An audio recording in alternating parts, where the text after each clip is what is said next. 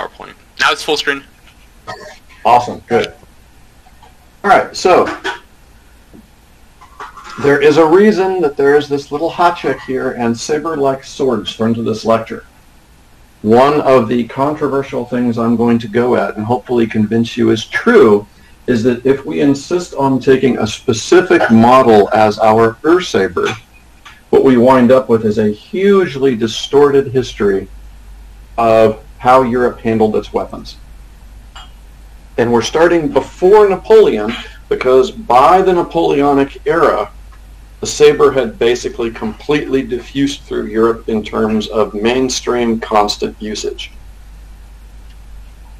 That's not to say that the Napoleonic era marks the actual divide between the early history of sabers and the rest of the history of sabers, which is also another commonplace I've heard on a number of occasions as I travel around and teach people about sabers. The saber has existed in its functionally mature form for roughly 1,000 years. And yes, I mean that exactly the way I said it. And you may not take that at full value, but by the end of the lecture, I think you will agree that it's at least a defensible thesis and that there's a lot more to saber going on than folks usually consider. When we get into the early history of the saber, though, we have problems. A lot of problems. My favorite being weapons being re-hilted without conveniently notifying us future people. We will see that very directly once I start memeing my own lecture. We have archaeological finds that come in from various places where we're not sure where they came from, or where people are basically told, hey, we have an ideological concept and you're going to subordinate your archaeology to our historical concept.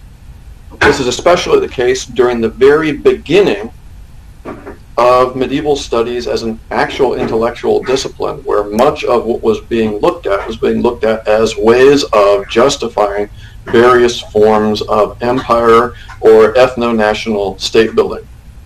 And if you look on the left, you can see a whole bunch of different theories there, none of which you need to particularly know, except insofar as various governments told archaeologists, write according to these theories or stop being an archaeologist. When they were nobles who had lots of spare time, they couldn't quite do it that way, but those folks were typically invested in their community far enough that they natively used those ideas anyway.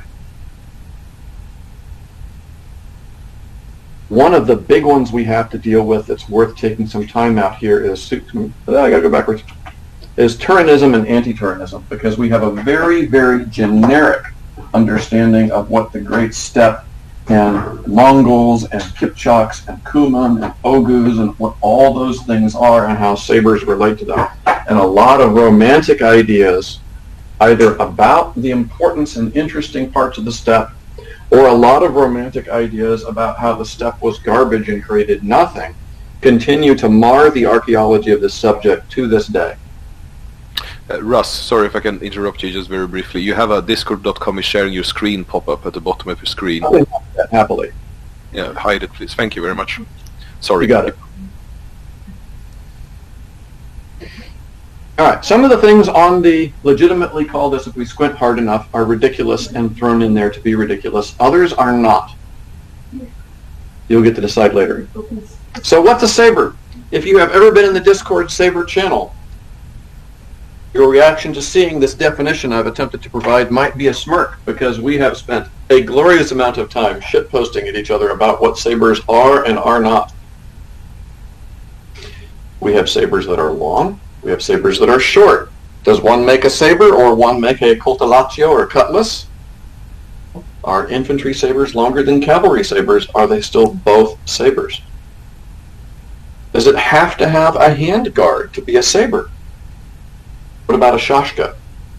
If you look at the history of sabers, you will see that there is a tremendous amount of things we legitimately call sabers, and they differ hugely in their constructions.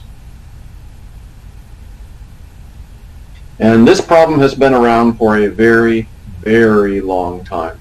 And people have attempted to create various forms of typologies to understand how they would address these things. And I'm no different. I use some of those same basic concepts here.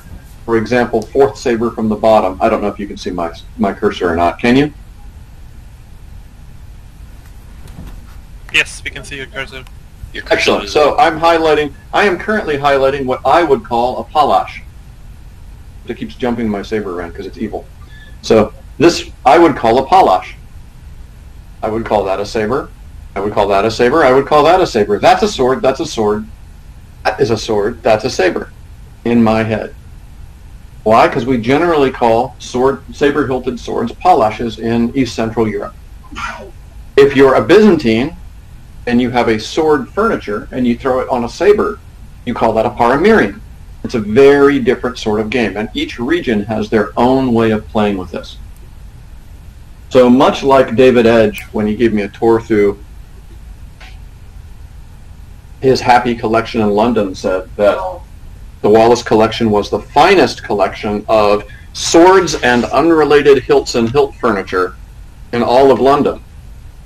We see a tremendous variety of swords that have been re-hilted later, or where someone says, I like this hilt, I can put it on that furniture. These folks were not bound to our future typologies. So while I was trying to brainstorm this, working with TV show in the late 90s, I was struck with, okay, if we're going to talk about sabers, how the hell do we define the sabers, and how can we come up with something that will actually make it make sense?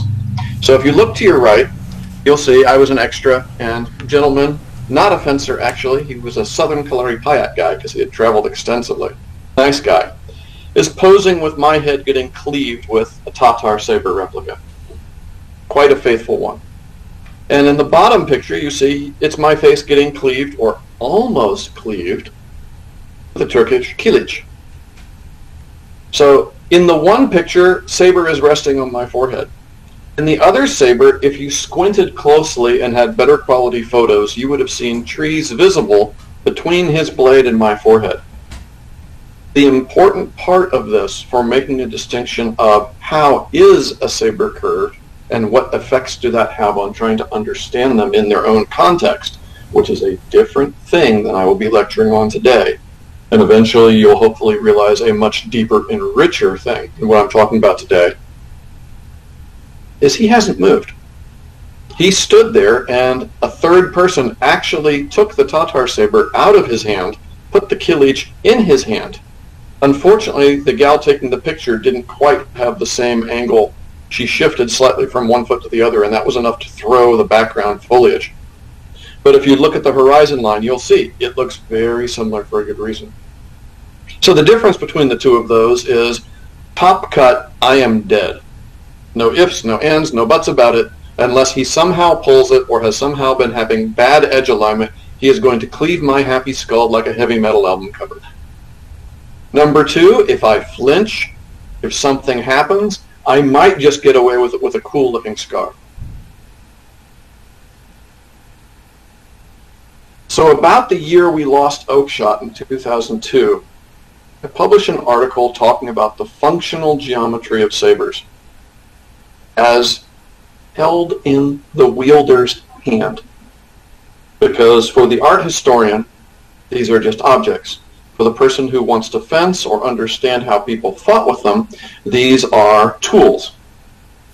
And if you went to any carpenter and pointed at two hammers that had different shapes and said, they're hammers, those shapes don't matter, you would get laughed out of the carpentry discord. Or they would take you kindly in hand and go, oh, look, newbie to carpentry. This hammer and this hammer are different. And God help you if you did that with smiths. And there's a reason that a ball peen hammer is a ball peen hammer, right? Anybody here a smith who's actually peened down rivets or nails?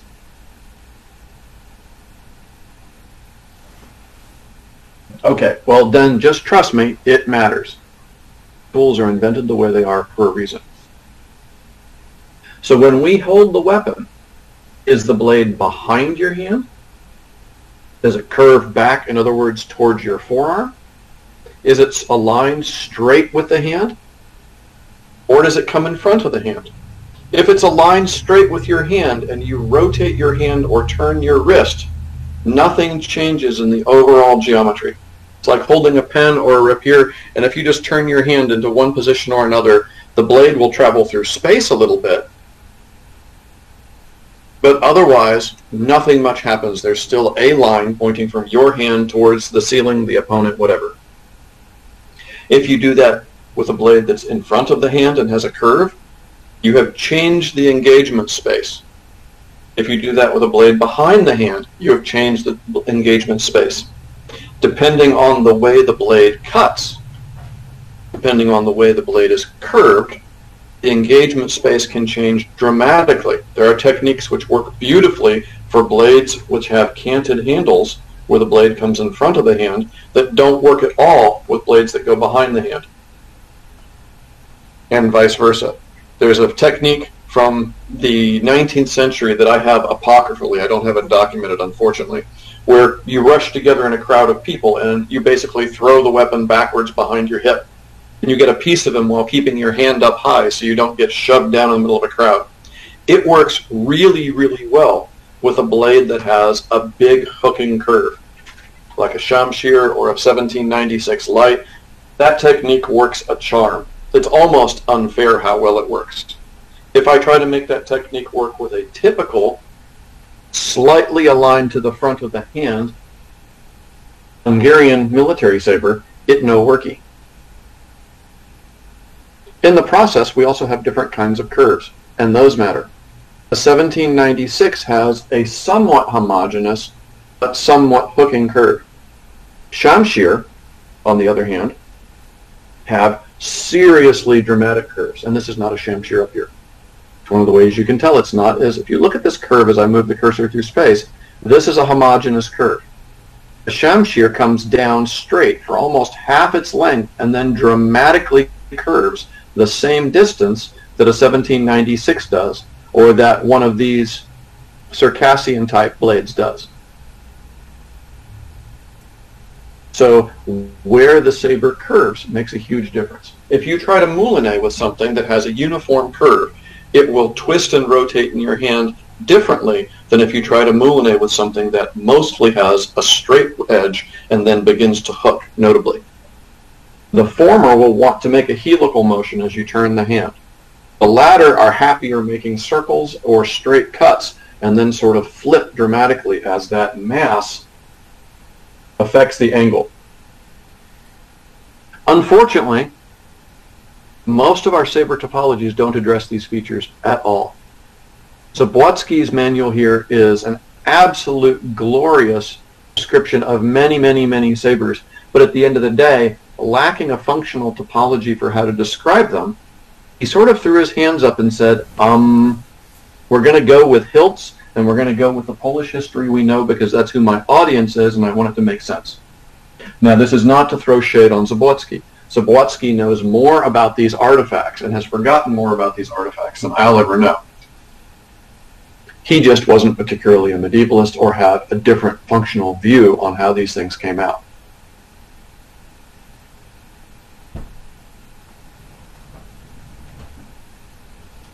So the point is that we need these functional descriptions if we can get on the same page when we talk about how the saber actually moves around through Europe and what the history is.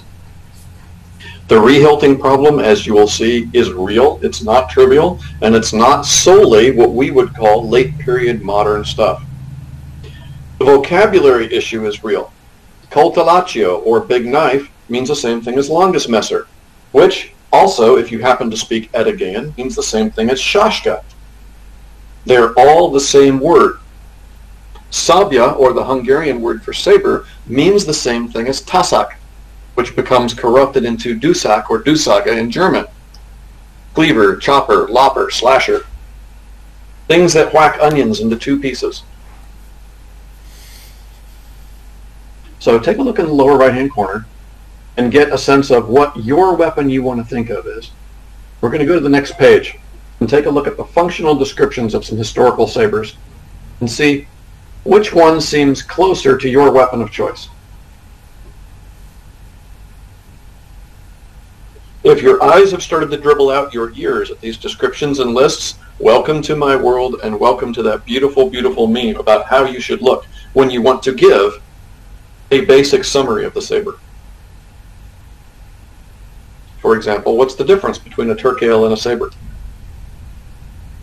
What's the functional difference between a Shamshir and a 1796 light? Does the slab hilt make it a different weapon? Now, I have a theory on that, which will become apparent as we go on, but sort of put that in your head and check it against what you know. I'm going to give you a second to take a look over this since there's a lot of reading on this slide. It's a convenient place for any immediate interruptions or, hey, what the hell is wrong with you, or any questions you've got. So far, if you're with me, what questions might you have?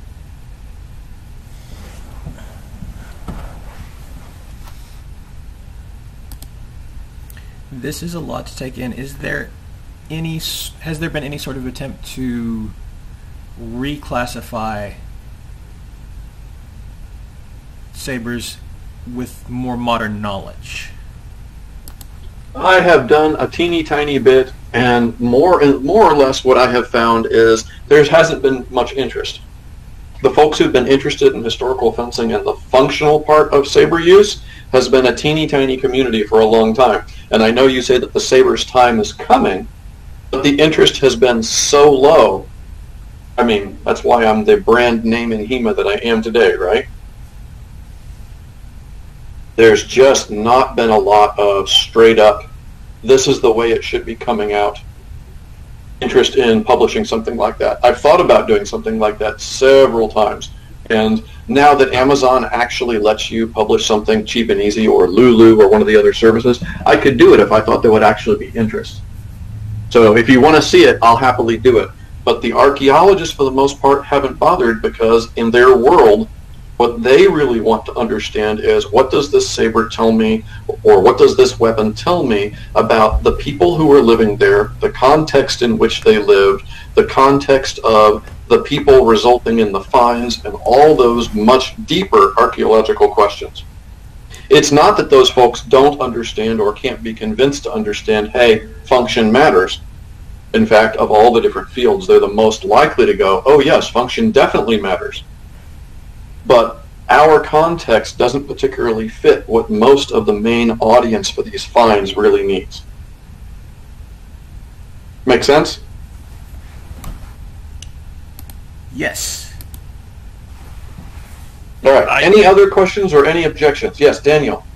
Yeah, I can't see any patterns to this at all. Are there any patterns? I mean, there's like one-handed, two-handed, cross-guard pommel, no cross-guard, complex hilt, straight blade, curved blade, etc., etc., etc. There's like no pattern to this at all. Is there any pattern? There is a sort of historical change over time, and there is not an immediate I can shove it into pattern. That's part of the problem. And part of that comes from, we have people who call starkly different tools the same name. One of the reasons I started moving towards let's use a functional vocabulary rather than a typology is, if you talk to a Prussian in the mid to late 19th century, he's going to look at a beautiful Swedish saber and say, nice palash, dude. The Frenchman with the straight blade is going to look at a saber and go, hey, this is all about the hilt. The Hungarian or the Pole is going to look at the straight blade and go, you can't call that a saber, dude. No, just stop. Don't. And vice versa, and all around Europe, everyone's got their definitions which work in their cultural and military contexts. So unfortunately, I so wish I could give you a bang, this is a saber. Right now, we're left with curved swords. My personal topology is holding with, based on my scholarly work being based in East Central Europe, the historical terms which tended to be used there, which is saber equals curved blade. A saber-hilted sword can be characterized as a palash or palosh, and very few people would actually use a paramirian, but it was the term used for it for a long time. And making that distinction has tended to be the one that I default to, because there's a long history of it, and it lets us categorize these weapons cleanly. All right, somebody popped in. Who was that, please? That would be me. Hey, Seraphin, what you got for me? And me. I have a question. Okay, that would be two of you. Yes. So, what's the practical difference? You said something about handling, but what are other differences of an early curve and a late curve? Okay, so there is no early curve or late curve. It's a distinction that doesn't exist because later people frequently knew about earlier blades and would play fashion with them. For example, the Mamluk sword that's still popular today. What we can say is that in general, earlier sabers tend to have No, sorry, I meant near the handle, so that the curve starts near the handle or near the tip. You said some of them have a straight blade and then they curve at the end. What's the difference of them? Like maybe difference in cutting, or you said handling, but what are the other differences? Okay, so if I'm going to take a parry with a blade that goes out straight and then curves, I can extend my wrist straight forward and let the curve come across my body. And it will pick up an opposing weapon differently than if the curve begins to arc across my body straight from the hand. So for example, I'm going to go straight and curve just to give you the quick illustration. If I want to cover a point between my eyes, and I have a curved blade with a homogeneous curve, I can turn my wrist over into roughly the hand position for quart. So palm sort of up and to my left. And the curve of the weapon will create an arc through space that protects my entire left side. I may have to raise my hand up, I may have to bring my hand down, but that curve will protect me. If I do that with a straight stick or a straight sword, I am asking to die. Whatever blow comes in there will pick up the flat of my blade and smash through me like the Mongols went through Persia, and I will get cut. So I then have to make the same action, bring my point to the outside, and I wind up in a position similar to Ox or Fenestra. Or I have to take my arm much further out to the side in order to guarantee that I have the same strength of blade and alignment of blade to cover it. With me so far about the difference between curved and straight?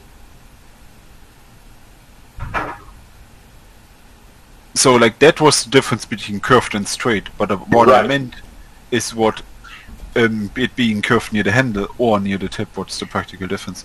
Exactly. Okay, so if you're with me that far, the difference then is when I have a blade that is, for example, a hooking curve that comes straight out, I need a different distance in my hand to form my guard. And that different distance will mean that my alignments are different when an opponent fences with me. Now, if you're a rigger enthusiast like me, you look at a 3 or 4 inch difference between where someone's holding their hand in guard, and you say, that's a really big difference. If you're more of a grugger, you may not look at that difference and go, that really matters. To me, it matters significantly, especially with a hooking curve. If I'm having a stick come right out of my hand, I have no arc protecting me until the blade begins to curve, and it's curving at my weak. Okay, yeah. Which is not where I want to be picking up an opponent's blow unless I'm actually planning to make a yielding parry, right? So if they cut in and catch me on the straight part of my blade and I don't have that curve forming an arc, I once again have the problem that they're going to pick up my flat. Which is not a problem if I plan to yield, and a huge problem if I plan to static block. Make sense? Yeah, thanks a lot. Good answer. All right. Anybody else before we move into some timeline stuff and move past these definitions matter, and unfortunately they're a maddening, frustrating mess? Yeah, I got one. Okay, who's talking? Don. Don, yeah. Could you consider an Egyptian Kopish a saber or a saber-like sword? That is the 800-pound gorilla in the room, and I'm sorry to say that I consider the Kopash an axe. Okay, yeah, that makes sense. I consider the Kopash an axe made of bronze. Alright, Is it Mesa a saber? Oh, we'll get there. We'll get there. Bear with. Have you ever heard of a curved palash? Like, that's called a palash still? I am not familiar with a palash that is curved and called a palash. Now, someone may have classified one and called it a palash, and I don't know about it. Very easily could happen. I have never seen it. Somebody else popped in right before your palash question. Who was that? I want to make sure everybody has a chance to get questions in. I think that was me muting myself. Okay. All right, so without further ado, and moving on towards the Messer question, I'm not ignoring you, but I want to let you answer the question for yourself once you see the evidence. Let's talk about the diffusion of the saber in Europe. Now, this list is not exhaustive. There are other things we could talk about. For example, point 8, France discovers it loves hussars. About the same time, Prussia discovers it loves hussars.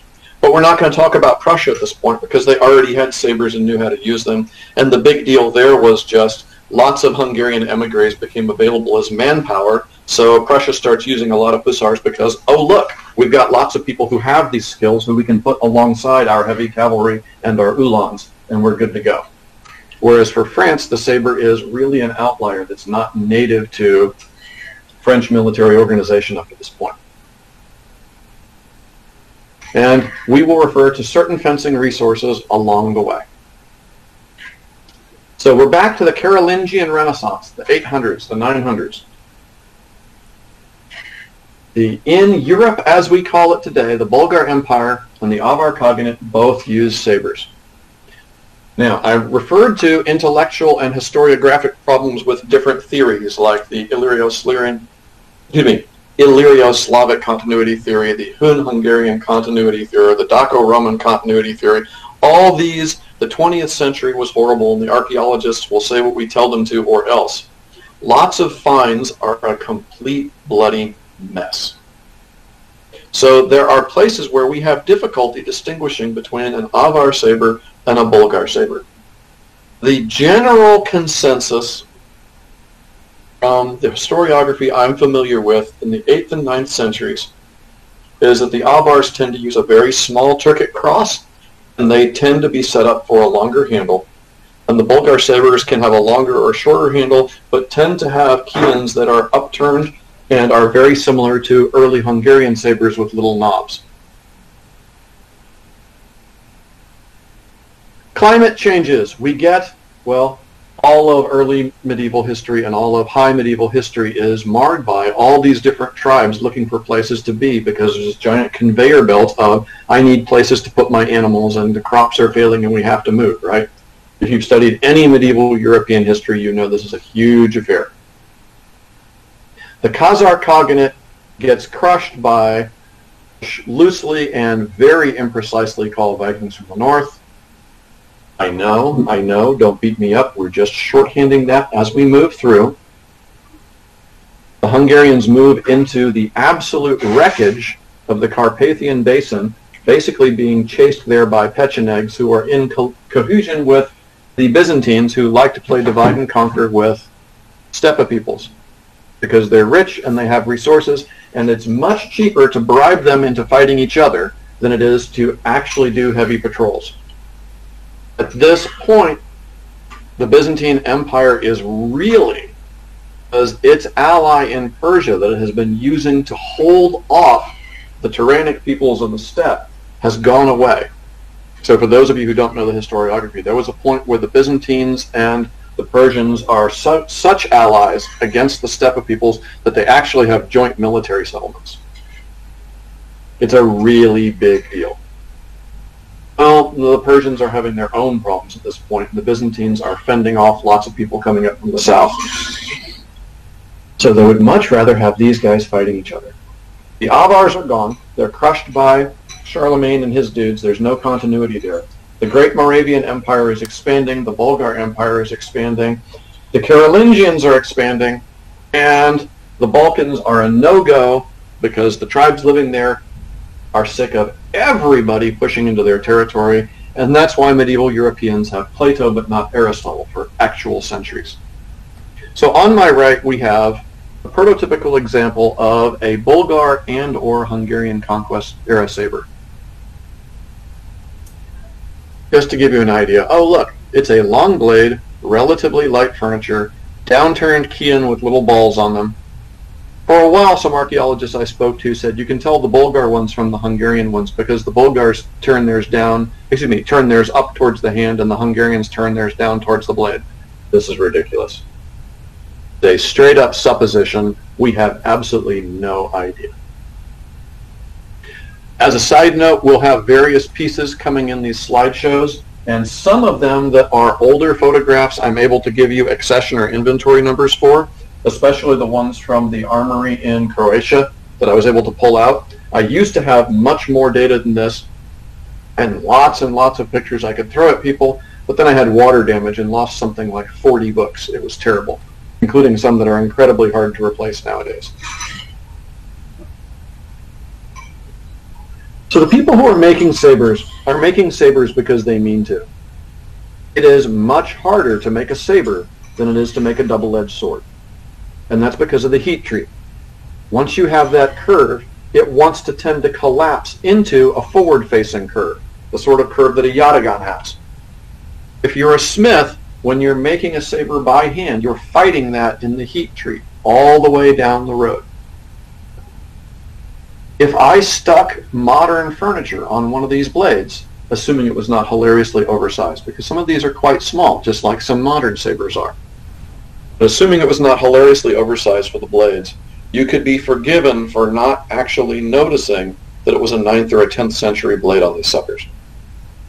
Unless, of course, it was archaeological condition. Sabers don't have pommels. Oops, except when they do. Sabers don't have slab constructions. They have tangs. Well, maybe. And we get into the distinction of what's its slab versus what's a tang. Different. In this case, you can actually see this right here, which the Chinese will call a tunko. So I have deformed eardrums. I can't make tones correctly. So you can look that up, Tunkou. It will probably be pronounced differently. Can't do it. Just a side effect of being a twin and sharing a room since before I was born. My ears got squished a little bit. This is a feature on sabers as they move east, and by east I mean really far east, and you'll often see them on Mongol blades and by blades that are picked up even further east than that. And of course, up top we have the so-called saber of Charlemagne. Canted handle, mild curve, extended yeoman. Clearly a saber. Are these sabers? The classic sources for these, note the tunko in the middle picture. These are called paramirian. And the Byzantines distinguished them from sabers by their hilt type. Functionally, I think you would say, yep, that's pretty much a saber. In terms of the hilt furniture, you might say, the pommel in that cross changed it up. Whether this is a difference that made a distinction, or it was the difference between, we're talking about different models of hatchback cars, we don't know because we can't interview them. By the 11th and 13th centuries, Byzantine gear was becoming sharply distinguished by its inclusion of what we will call stepa elements, and I'll get to that horrifying phrase in a moment. Not only were the Byzantines quick to adopt gear they thought were good, but they were coming into economic difficulties. And those economic difficulties extended into the Fourth Crusade, where the Byzantines had blinded the Venetian ambassador just basically to say, haha, look what we can do, we're big and powerful, you're an upstart little city, go home, little man. They were shocked when that guy became the Doge later and brought thousands and thousands of Western Crusaders to sack the city. Unfortunately, the Byzantines had a long history of, this looks good in the short term, diplomatic solutions to problems. We care about that because it's about this period where the French start to create the falchion. And French falchions wind up looking a little bit different than sabers do. One of the reasons they look a little bit different is that the French have different horses. The French don't have a light cavalry tradition because, to a great extent, they didn't need it because they had lots of flat, arable land where they could have plenty of horses by European standards of the day, and their horses were cold bloods. They're just not as maneuverable. We already have Arabs and hot bloods from graves and cemeteries in the 12th to 13th centuries, and in some cases earlier among the Cuman and Pechenegs and Hungarians. So these people used ponies, but they also had hot blood horses where your more modern sense of this is what cavalry does, I move fast, I turn quick, was completely available to them. If you've ever seen a reenactment between hussars, you can very easily tell who has the cold blood and who has the hot blood horse, because the little zippy thing can turn 6 or 7 times inside the space that the big cold blood can. Well, your tools look different when you go home and say, hey, there were these single-edged swords and they cut really well. You don't tend to emphasize the curve on it.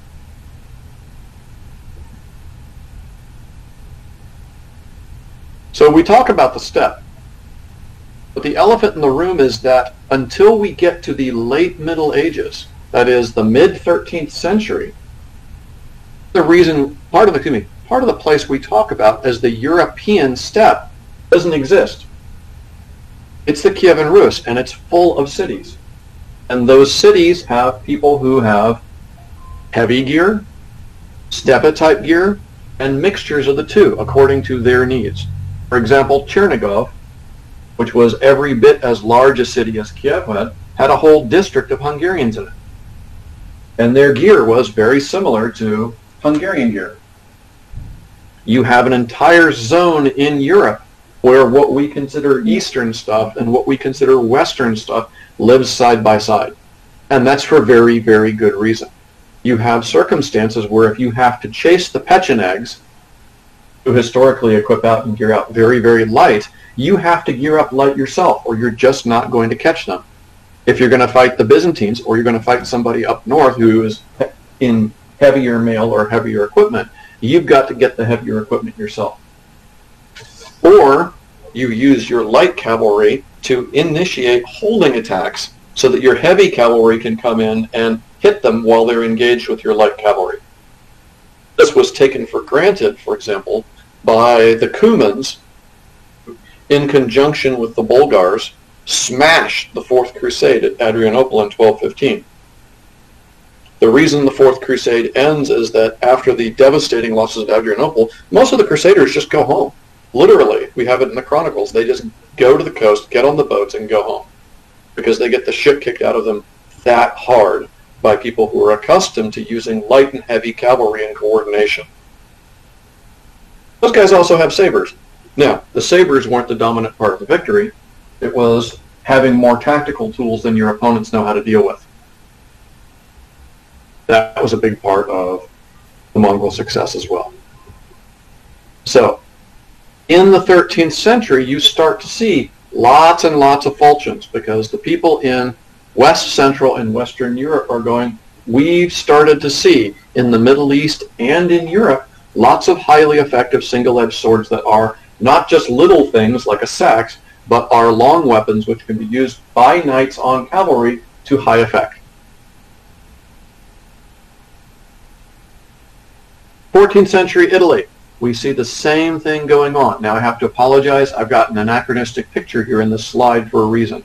That's this one over to the left. This is a fresco from the 15th century. St. Ladislas and the Cuman. It's a Hungarian Carpathian Basin tradition. Shows very clear gear that would be taken for granted in both contexts. And the Cuman's gear, Steppe guy's gear, is more or less consistent across both 14th and 15th century. The equipment tends to be very conservative and to change very little. And these guys were also used in Italy alongside Hungarian soldiers. They also wind up in Bohemia in the early 15th century during the Hussite Wars. Lately, we've even have a video game showing some of those guys off. So now people know that Cumans exist. In the meantime, we have the Neapolitan Succession War and the 100 Years' War in Italy. We have lots and lots of combination heavy equipped and light equipped horsemen with bows running around, many of whom also have sabers, that are reaching into southern Italy where they don't see a lot of sabers. Northern Italy, Venice, along the Adriatic, they already see lots of it. Hungarians and Venetians in this period actually equip up very similarly. If you look at the Képes Chronica and you look at Is it Guiraud the Courtois? Oh, I have to look it up. I think it's Guiraud the Courtois, which is a Neapolitan manuscript. You'll see that their gear is very, very similar. And that's because there's this zone, just like there used to be a zone from the Byzantines up to the Carpathian Basin and through the Kievan Rus. Now that zone is Venice, Balkans, the Adriatic, Hungary, Bulgaria, while it exists or is trying to exist again in its long fight with the Byzantines, Byzantium, and to a certain extent, the incoming Ottomans. And that means that as you move into the 15th century, you start to see Italian gear that is notably different than, I'm going to use the same word, Westernish gear. If you look at the bottom, those are labeled as falchions in Zagreb, where they're stuck on the wall. What are the characteristics of these weapons? You can look at some of those and go, those are definitely falchions. And you can look at others and go, oh, that's starting to look pretty darn saber-like.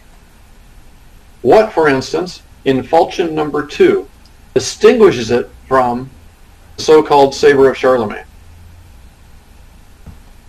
We have a canted hilt, we have a mild homogeneous curve, we have a long extended yeoman. Well, we do have these fancy little extra bars to protect the hand, and we do have a Hungarian or Adriatic style cat's head pommel here. So there's a little bit of difference.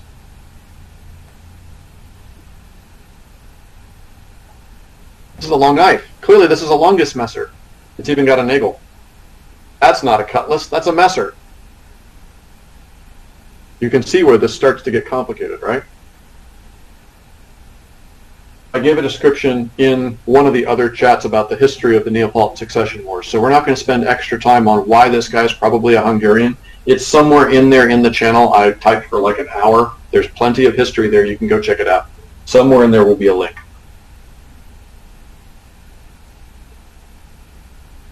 15th century comes along. We have a lot of Tassak. We have a lot of Messer. We get really complicated stuff going on here. Because hilt design and hilt furniture absolutely makes a difference. But at the same time, functionally, how much difference is it making? How many Kriegsmesser do we see with giant yeomen? And who decided to put them there? It's got the nagel. It's got every feature of a messer you expect, except the clip point. Bohemians tended to prefer a clip point. Bohemia was one of the major centers of arms and armor manufacture in Central Europe. One can make an argument that the beginning of the Taborite Wars, Bohemia is actually one of the main centers of arms and arms production in Europe. The new city of Prague had a lot of weapons and armor manufacture going on.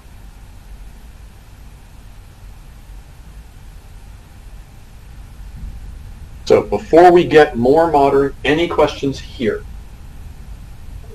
We can also deal with vociferous objections. Ascent, go for it. Speaking about like modern, etc. The last picture and this also shows the knuckle bows the first time in your lecture. So I'm just not getting at all why the knuckle bow was not adopted earlier. I just don't get it. It's a simple piece, it's not in a way, etc. It protects your hands so well. I'm just not getting why it wasn't earlier. There are a couple different theories for why it becomes more popular. But one of them is simply that it adds weight near the hand that folks may not have wanted there. If you look at most longus messer, you'll see they don't have the knuckle bow there. We also have lots and lots of people who in earlier eras would have been pressed into service fighting with spears, or if you're in the Carolingian Empire, cudgels, literally cudgels, because they just don't have enough swords for all those people, who are now able to get this kind of ironmongery. And if you're fighting on foot at close quarters, a knuckle bow is really, really handy for punching people in the face.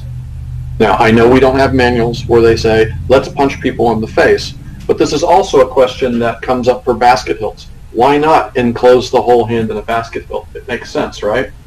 But unless I have missed something somewhere deep in Lonergan or the British sources, I don't know of a single source that says block with your basket. Somebody may correct me on that later, but it's a terrible idea. If you punch your basket at a blow, you're likely to lose your wrist as they redirect the blow in. A knuckle bow adds extra security to the hand a little bit, but in my opinion, it's probably there for close quarters brawling as much as it is for actually protecting the hand, especially because many of these guys would have lightweight protective gear they would already have on their hands. It's all supposition at this point, and your opinion on that is every bit as good as mine.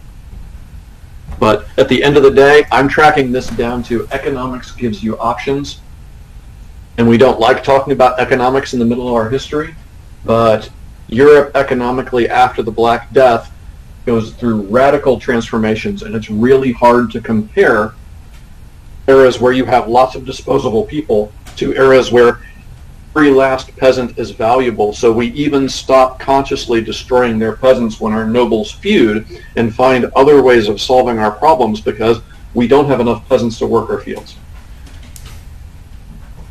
So the unromantic answer is it could be any of that, and it probably comes down to something shockingly dull and economic. Good?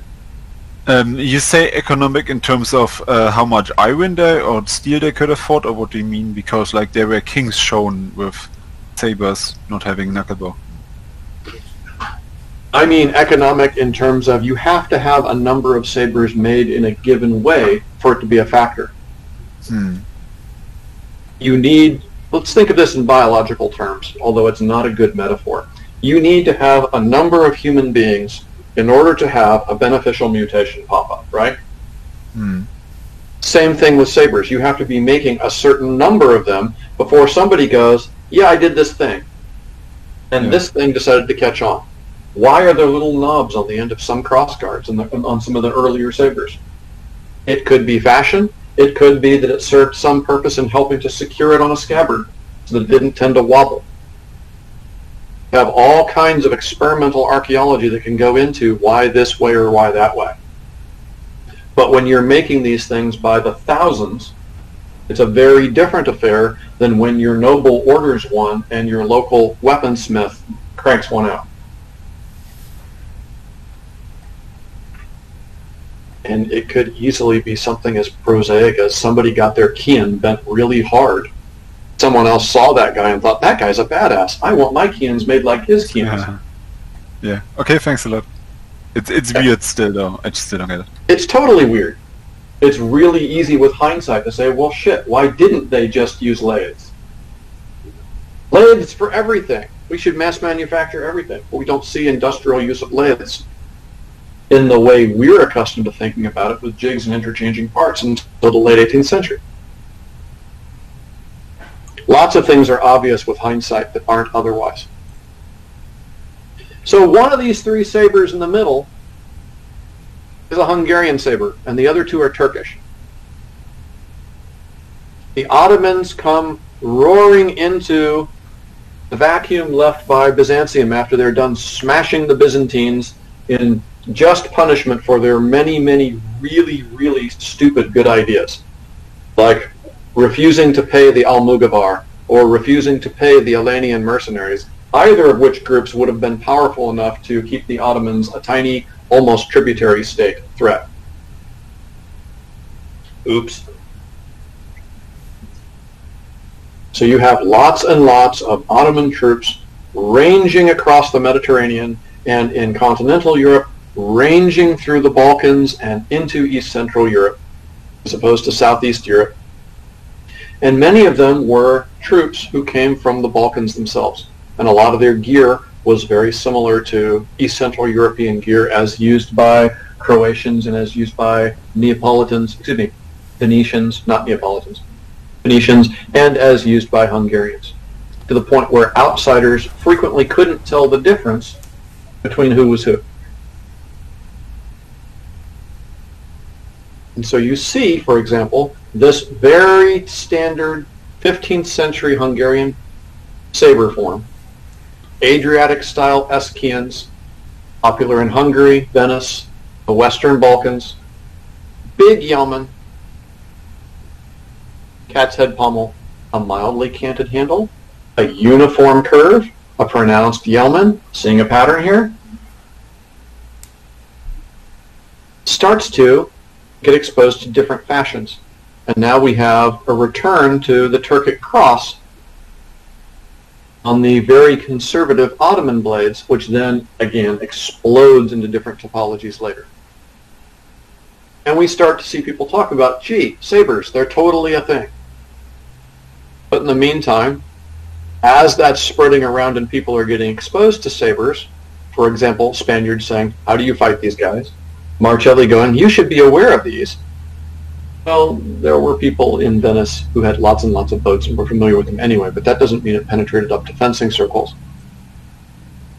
We still have to go back and consider two of the elephants in the room for sabers and saber-like weapons. Now, there is a little bit of my personal druthers here.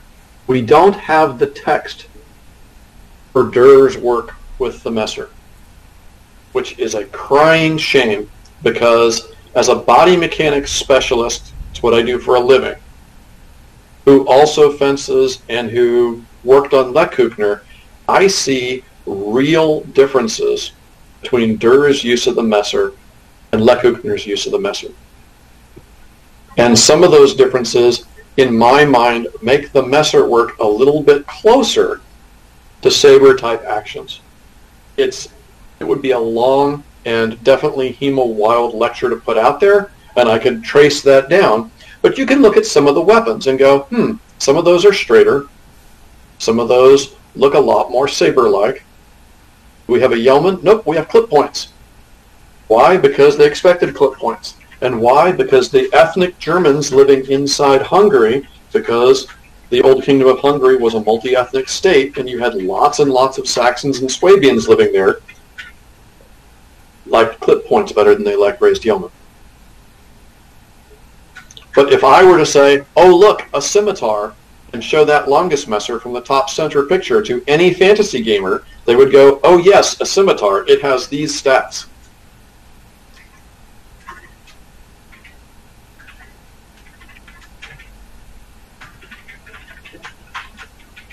The same problem occurs with Dusaks. You have Paulus Hector Meyer with his stirrup-hilted sabers being practiced up top. You have Power and Fight below, where not a stirrup hilt. He's got the little extra hand protection. Got Meyer in the lower left, the training tool made from wood, the medieval equivalent of his synthetic boffer, has got the stirrup hilt. And you have Dusak that go all over Europe. They become shockingly popular everywhere. Big ones are usable from horseback. Little ones are great for brawling in towns.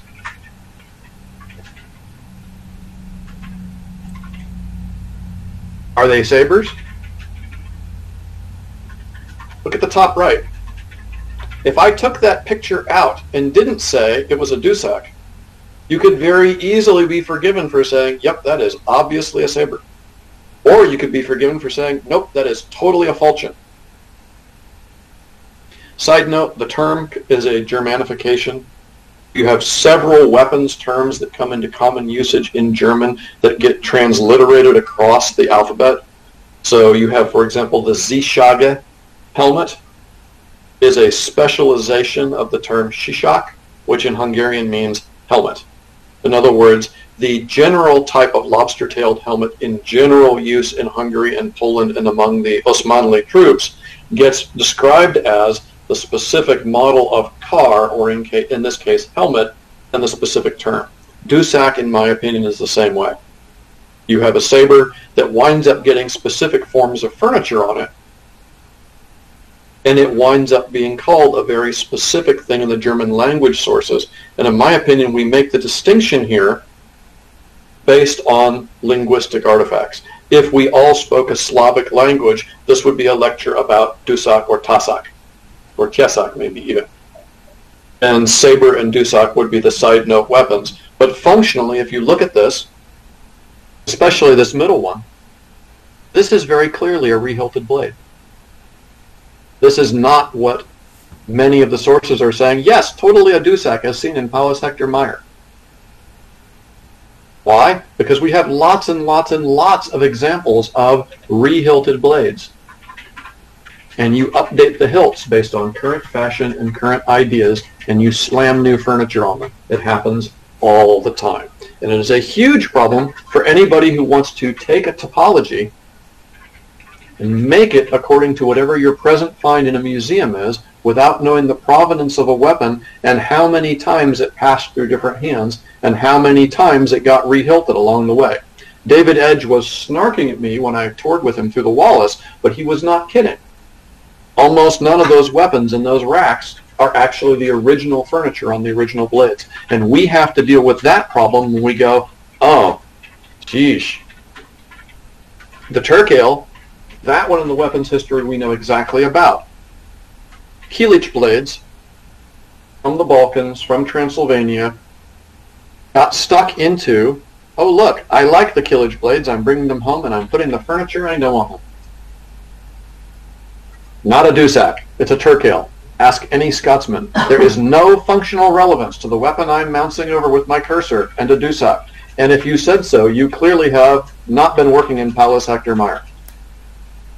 Yes, I'm being a little bit sarcastic here, just for the purpose. One of the ways this happens is because the Ottoman Wars takes a lot of manpower. You have lots and lots and lots of people coming down from the Holy Roman Empire fighting. You have lots and lots and lots of the poor, the desperate, or the ambitious coming to fight. Because if you survive, you can retire as a gentleman very easily.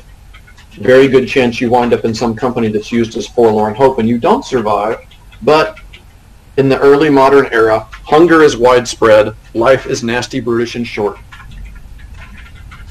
And these things pop up in odd places, such as the dude on bottom, who is the John Smith that most American historians talk about insofar as the founding of Jamestown. He was knighted by the dude on top for dueling Ottomans in Transylvania. History goes to weird places. The guy on top, Bathory, old Transylvania, fought the Ottomans all over, and also just happened to be somewhat important in Polish history. And the saber gets introduced to Poland in a widespread basis via Bathory, and the Poles begin to make a gazillion different variations of it. From there, the saber comes into really, really wide usage. And it comes into really, really wide usage in Northeast Europe.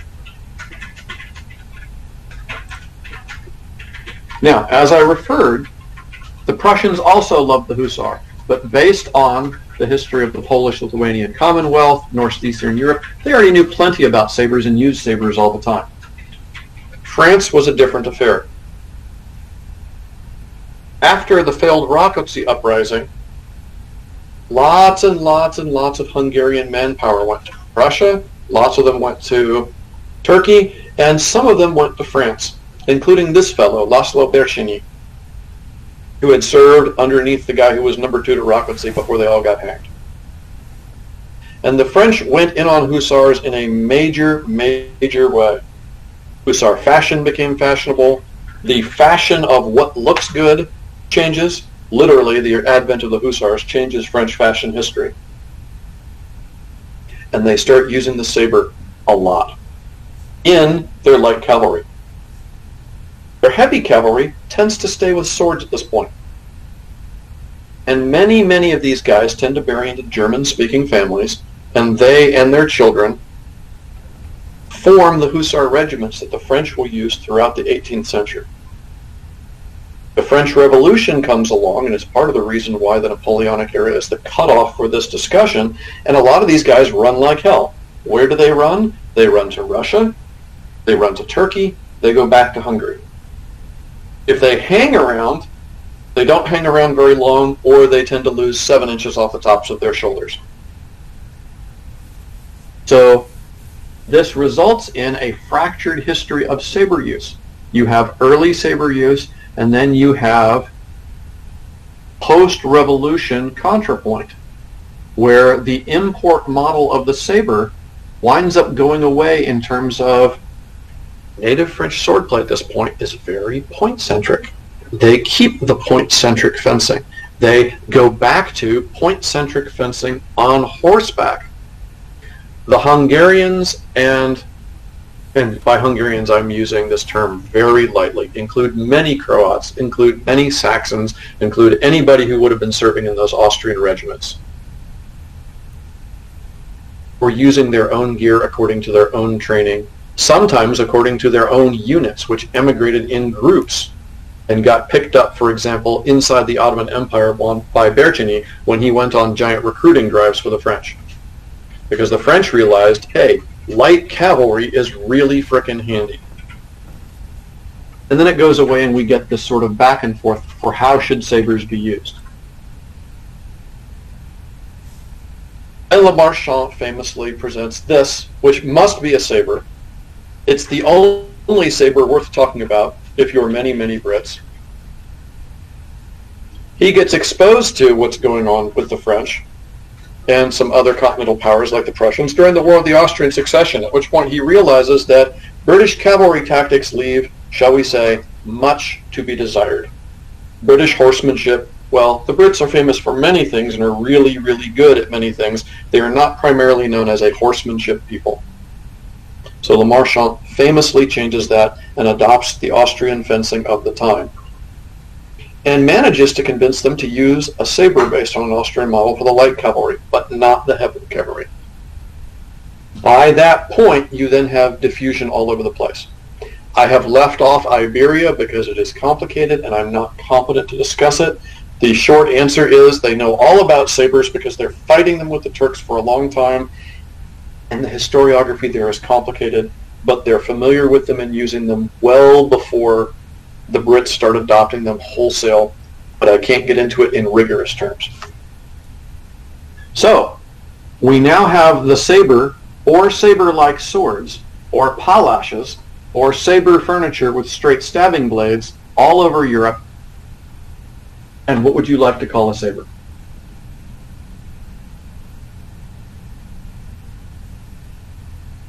Who's got questions? On saber and Tussak, Dusak. So, would you consider the saber or not? I consider the Dusak to be a German word for a form of saber popular across the Adriatic, which has many elements common to Venetian, Hungarian, and Balkan sabers, and specifically keeps the hand protection which was common on Adriatic weapons. That's a mouthful. What about Messer? Messer is more complicated because there's several different types of Messer. We have the Bauernwehr West Messer, which is very clearly a knife. We have Messer, which are, functionally speaking, very clearly sabers. So, in the Messer, it depends on the functional vocabulary. If I describe the weapon and it has most of the characteristics of what I would consider a saber, it's got the curved edge, there's a single edge, clip point, or let's say take the Latin phrase accidentia. If most of the accidentia says saber, I consider it a saber. If most of the accidentia says this is just a larger knife, then I consider it a larger knife. And there are several topologies out there for Messer which distinguish very cleanly and let you see very cleanly, that's a knife.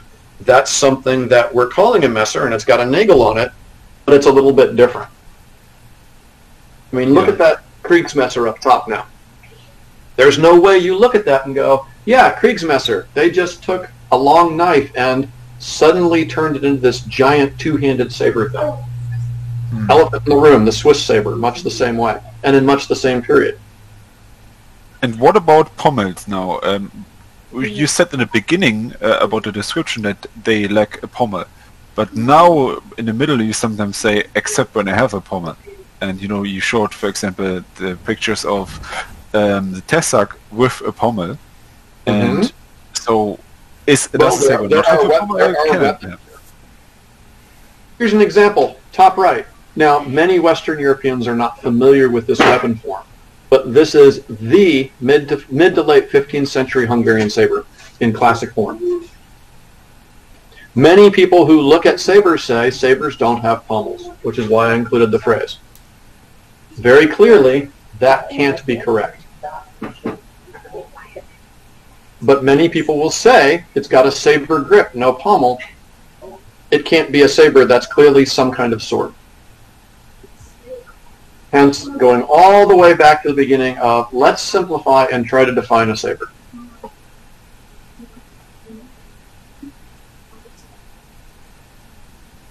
I mean, if you don't have a crosspiece or you don't have a shell, how can it be a saber?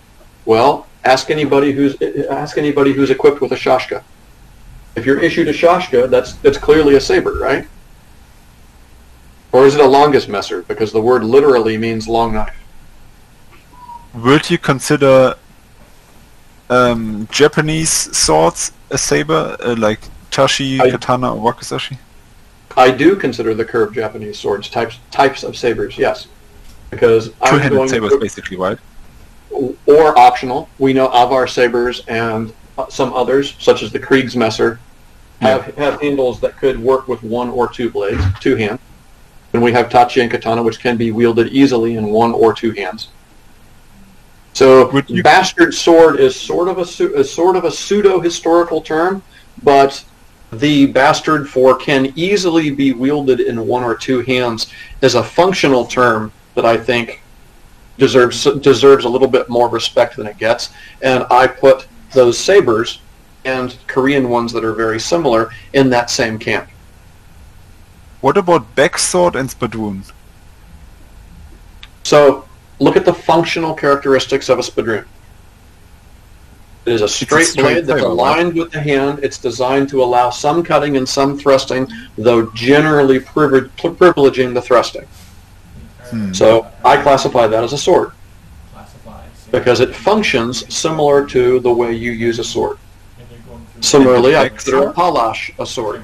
A backsword which does not have a curve, and there are some people who will label backswords with curves, backswords, not sabers. A backsword that has no curve, I would consider a kind of sword. Or more specifically, a kind of palosh if it has the saber furniture on it. Is there a way when a saber that is straight, what makes it then? When it's clearly everything about it is a saber except for it being straight. How to call it then? I keep with the East Central European custom, and I call that a palash, or a palosh if I'm in Hungary. Okay. Thanks a lot. So if now, you're accustomed hopefully to, other persons also have questions. Yeah, absolutely. If you're accustomed to the East Central European definitions of things, you look at it and go, palosh, and you move on immediately. And you see descriptions of them in the weapons text all over the place. For example, those who play with Thane and his different weapons. He distinguishes the saber from the palosh. And if you get into later fencing, you'll see different tactics based on the fact that one's got the curve and the other one's got the reach. And so you fence a little bit differently while you're in your canted hip stance because the targets available change a bit. Next question. Oh, so one last question of me, which is, so in the early centuries, like early medieval century, we've seen a ton of sabers. But then we seen a lot of straight swords, you know, the normal depiction of knights with one-handed straight swords. And then, of course, shortly longsword and so on. But then it gone back to saber. Was it because of the armor, you would say, that at the beginning, less armor, having curved blades is nice, and a lot of armor, maybe not that useful, and then having, again, less armor, so it becomes useful again? Or? That is the academic commonplace that runs with it, and it is an accident of forgetting about the Kievan Rus. The unromantic truth that explodes that is that for most of the early and high and late Middle Ages, Eastern Europe was more, not less, heavily armored than Western Europe. The Western Crusaders encountered rigid armors regularly and rejected them until around the early to mid 14th century. the first third of the 14th century, Western Europeans and Western Central Europeans start going in big on rigid armors. They had seen them in a number of cases in a number of different places, didn't adopt them. Arabs had access to rigid armors. The Turks had access to rigid armors, various forms of joshan, or early forms of what we might call coats of plates, lamellar, heavy use of scale, brigandine. But those armors, while rigid, lacked articulation, and they left gaps. Whereas mail, you could beat somebody down through if you just hit them hard enough, but there were no gaps whatsoever. If you're armored cap à pied, they mean it. Literally everything from your head to your foot is covered in metal. And if you've got padding underneath it, it's really hard to hurt somebody who's armored up like that. Whereas if you've got somebody who's got rigid armor, but they don't have mail standards or something through their armpits, you can gank them in their armpits or hit them in the back of the knee with a thrust and expect to succeed there in a way that's not happening if they're wearing mail shows. If you're wearing mail shows and go for that shot, all you've done is irritate. Why were sabers not even more popular in the Middle Ages, when we have a lot of pictures with straight swords? In my opinion, it comes down to the horsemanship. The saber rewards horsemanship. The saber takes advantage of fast, mobile horses that most of Western Europe doesn't have until quite late in our timeline's game. And in East Central Europe, you see Kievan Rus, Hungary, Balkans, Byzantium. You do not see any animus against nobles equipping more lightly. You have princes in the Kievan Rus and the Hungarian kingdom, for example, using archery on the battlefield, and no one thinks twice about it. So you may be equipping out with much heavier gear, you may be equipping out with straight swords, you may be equipping out with curved swords. It's a giant jumbled mismatch, and you have to go into some very specific drill down kind of stuff to get the context for why they're making the choices. And there was also a topos for a while that Hungarians and others used sabers, forgot about the sabers, and relearned about them when the Ottomans showed up. That was a theory that happened because medieval studies itself was in its intimacy, and they didn't have the breadth of finds and art historical data to work from. It turns out that's incorrect. Sabers have been in constant use in the region from the 9th century to the 20th. As opposed to that Johnny-come-lately, flash-in-the-pan upstart, the longsword that everybody adores. Okay, somebody else?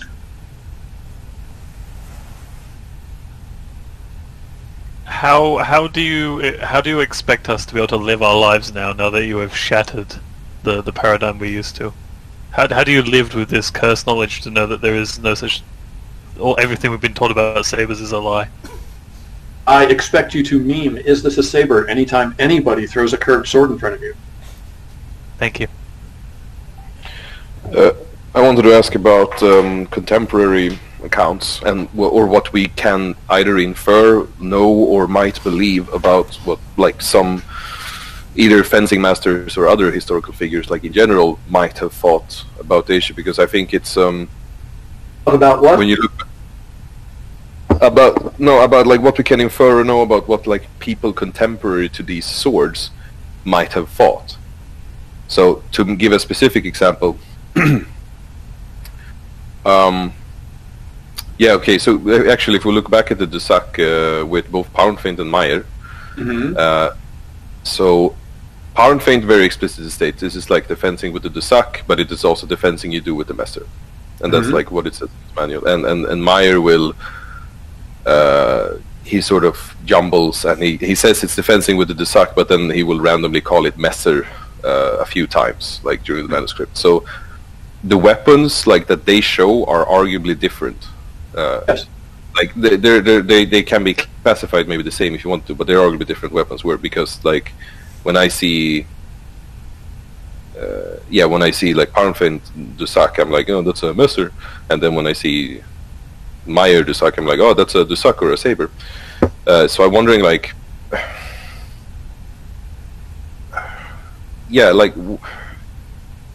how are you? Is it as we think that maybe these people never cared whatsoever, or is it more Or is it more that, like, just in this specific scenario, like, Poundfin's idea of a messer or a dusak was closer to an actual knife type or sword type blade, and Meyer's idea of a dusak or a messer was closer to, like, a curved type blade, something like that? And it doesn't have to be specifically with these two guys. If you know any other examples. No, they're actually beautiful examples of that. And I think that the answer is yes, that both of the things you said are true. For example, we commonly see sabers referred to in Latin manuscripts as swords. And the people who are sending the messages back and forth do not give a single poo that they have not distinguished between Honda or Volkswagen when they're talking about their cars. Because it's not the point. There's a bigger thing going on, the reason that they wrote the letter on expensive parchment in the first place. And in the case of Powerfein, I think it's very clear. He pretty much says so. He does distinguish the messer from the dusak, and he does have a sense of the messer that is more sword-like, is more straight-bladed, is used a little bit differently.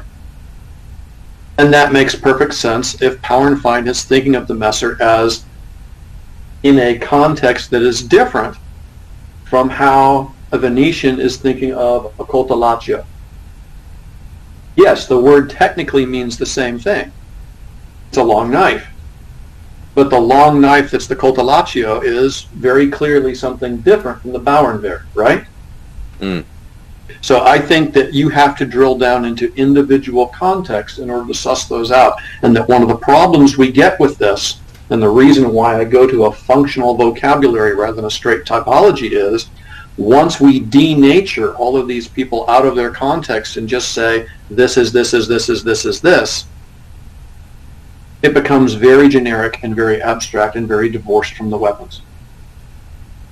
Many weapons we do not call sabers, based on what museums have said for many years, have every single characteristic of what we would consider not be described as anything else but sabers, and sabers in that form dating from the 9th century.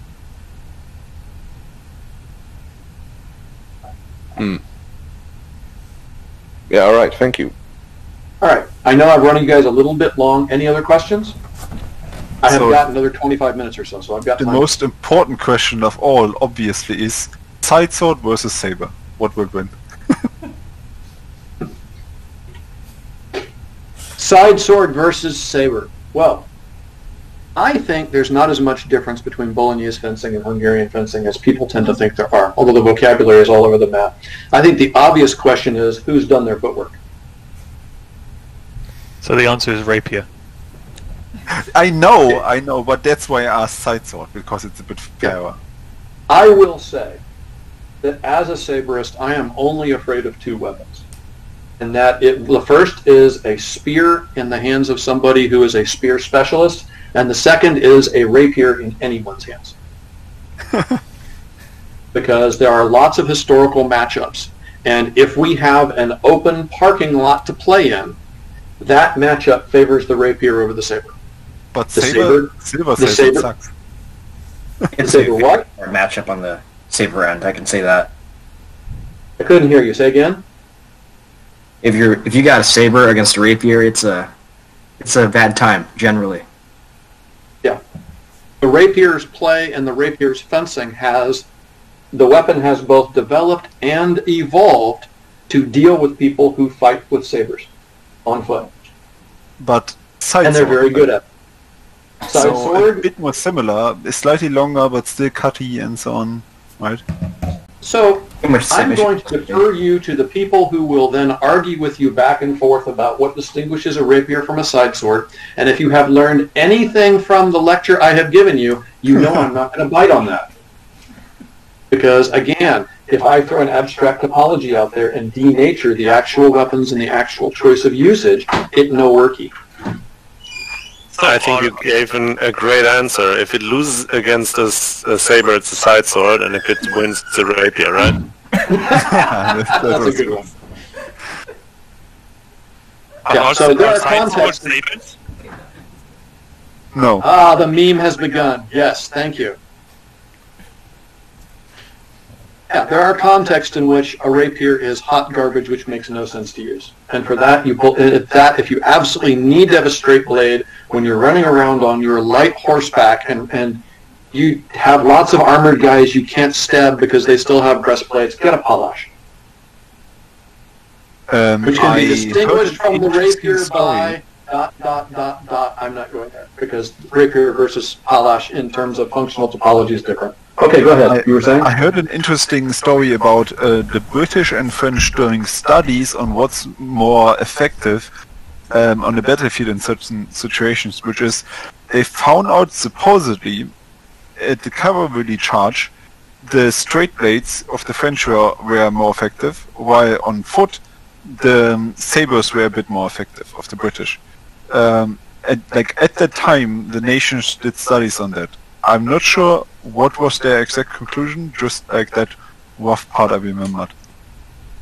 Well, the East Central European solution to that is have both. So you have hussars who have konzers or hegyester or really, really long pointy palosh if you want to get really pedantic about it. And on the charge, they run people through with those, and as soon as they get to close quarters fighting in melee, they haul out sabers. And if the saber breaks, they haul out their saddle axe. If the saddle axe breaks, they pull out their palosh. So would you say straight swords are a bit more better at thrusting an opponent at your height, or maybe a bit lower, but sabers are better when you might not be as fast and like hewing downwards? In one-on-one combat, the advantage of a dedicated thrusting straight blade is that it's long and pointy. A curved weapon is nothing but a long weapon squeezed into a short space. I know that sounds ridiculous, but think about the geometry. What does the curve do? It takes a long weapon and makes it shorter and creates arcs. It can do things that straight blades can't, but it does suffer for reach. So if you play a very careful distance game, and it's one-on-one combat where having your arm out there to thrust at somebody won't simply get it lopped off in passing by your target's neighbor, then without question, they have to overcome that reach deficit. It's the same thing that makes spears dangerous. Would you say sabers cut significantly better than straight swords, or just a bit? I think that's on the saddle. I think sabers cut better than straight swords. On foot, I think that topos is total bullshit. Okay, interesting. There are early medieval cutting blades that look like they're total dedicated cutters. They have, thrusters. They have somewhat wide at the shoulder and very pointy at the end. And what they're really doing when you make impact 8 inches from the tip is having an almost weightless, tiny, pointy curve out there serving as extra edge to go through the target while still leaving it very, very handy. I have straight swords that are every bit as good cutters and terrifying cutters as the cuttiest saber I've got. But if you want to swat somebody with a very tip-heavy weapon because you want momentum to penetrate while you're on horseback, then you want a curved saber because now you can actually get more oomph because the horse is providing extra force. If I swing it, it gets to maximum velocity. That's the end of the day. Whatever tip speed I can provide, whatever momentum I can provide with my body, that's it. Once I have the horse's momentum to play with, then the heavier cavalry saber starts to shine in a way that it doesn't on foot.